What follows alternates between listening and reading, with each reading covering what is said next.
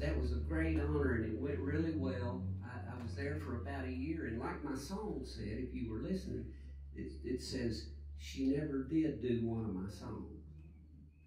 Well, I started to get suspicious about that, because I thought, my songs aren't that bad, you know. So I had a little sit down, and I talked to Loretta, and I asked her what was going on, and she said, well, honey, you're just a tax write-off for me. She said, I'm writing all my own songs right now. I got all the hits I need. I said, well, you know what? You're right. That's all right. But I said, if that's the case, I need to move on. I need to be with a real company that's going to back me up, you know. And she said, yep, you're right, honey. And she made a couple calls, and the next thing you know, that's when I wound up sitting down with Waylon Holyfield. And Waylon just took a chance on me. He had no way to know if I was going to make it or not, but for some reason he put his faith in me, and things started to happen. Next thing I know, I had Randy Travis and Kenny Rogers and Barbara Mandrell and the Nitty Gritty Dirt Band, and it just started happening. I couldn't hardly keep up with it. It was all going so well. And again, I wish I'd have had a cell phone, because I would have called my mom. Now I'm at CBS Songs with Waylon Holyfield, and I would have called my mom, and I would have said, Mom, you won't believe who all's recording my music. There's a record coming out every week or so. It's got one of my songs on it. And I said, I'm meeting all these people. I said, and I would have said, Mom, this is it. It can't get no better than this. And once again, I would have been wrong. Because here's what happened next. I was standing there daydreaming one day, looking out the window of that office, and I saw an old orange and white, rusted out International Harvester Jeep. It come flying into the parking lot, sort of slid into the parking place, and the door flew open wide, and this big old tall guy with this long flowing hair, he had on holy blue jeans and rough out boots, and he had a Marlboro cigarette going. And he come dragging them boot heels across the parking lot. I said, who is that? He said, that's Guy Clark. You should get to know him. I said, you damn right. I said, I'm going to get to know him quick. But, see, I didn't get to know him quick, because if you ever saw a guy, you'd know he had one of those mouths that both sides of his mouth turned out. Even when he was happy. I'm happy as hell.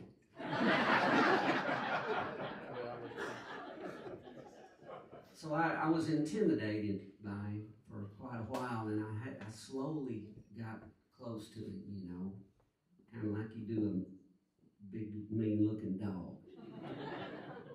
But I realized, you know, after I got to know him, that if you peeled off enough layers, there was a little puppy under there. There's quite a few layers, but it was under there. Anyway, I'll try to get to the point.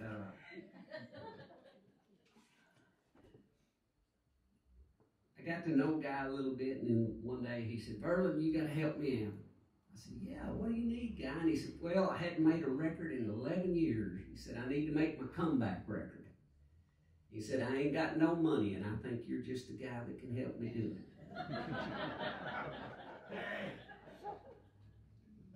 I said, I'll do my best, Guy. What do you need? So we went down in the studio, and we started piecing together this little record. We cut corners every way we could. For instance, we took a microphone and wrapped a towel around it, and we beat on it for the drum sound. It'd be like, that was our kick drum sound. And I mean, this was low budget. And the whole time it was just me and Guy, and we're putting together these tracks, and I kept thinking to myself, you know, Guy's songs are good, but this record, it's going to sound cheap, and it ain't going to be no good. And we finally got all the songs recorded and stuff with everything we could do, and Guy said, well, now it's time to call in some favors. And the next thing I knew, in walked Emmylou Harris to do some harmonies. Following her was Vince Gill, put on some hot smoking lead guitar, acoustic guitar.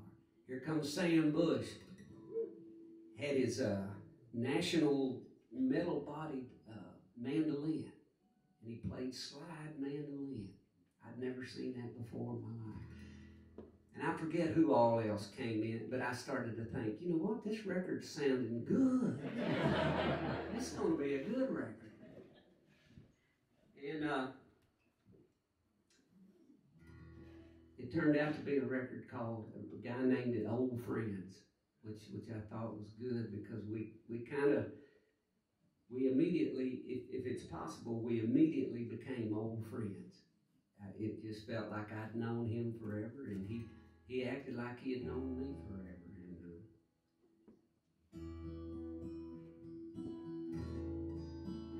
And so this would be the title of that record. I look back at it and I think, you know, at that point in my career, this was pretty high cotton to be picking with Guy Clark and.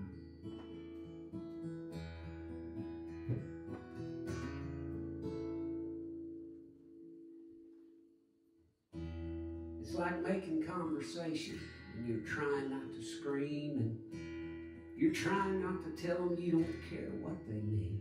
And you're really feeling fragile and you really feel alone. And you really feel abandoned and you really can't get home. That's when you call. Old friends, they shine like diamonds. Old friends, you can always call. Old friends, Lord, you can't buy them. You know it's old friends after all.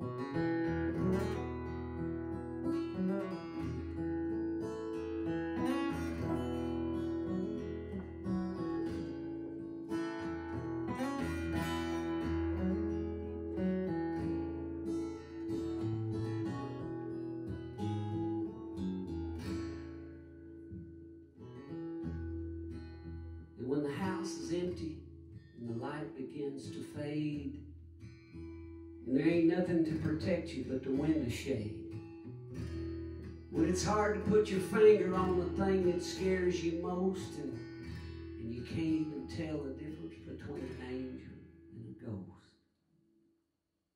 that's when you better call. Old friends, they shine like diamonds. Old friends, you can always call. Old friends, Lord, you can't buy them. You know it's old friends after all. Yes, it's old friends. They shine like diamonds.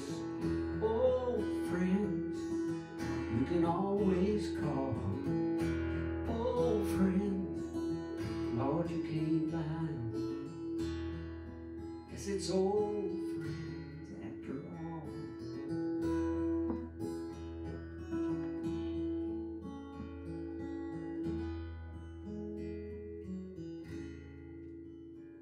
You know, this place, would you say I've been here 6 times, John? Yep. Well, no wonder. No wonder I look out in the crowd and it feels like family here.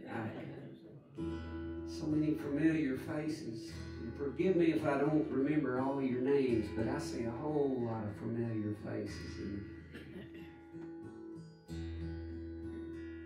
a bunch of old friends is what I see. Why don't y'all sing a little with me?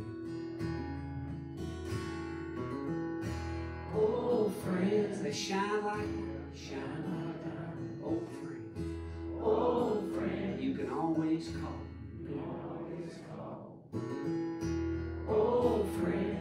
time.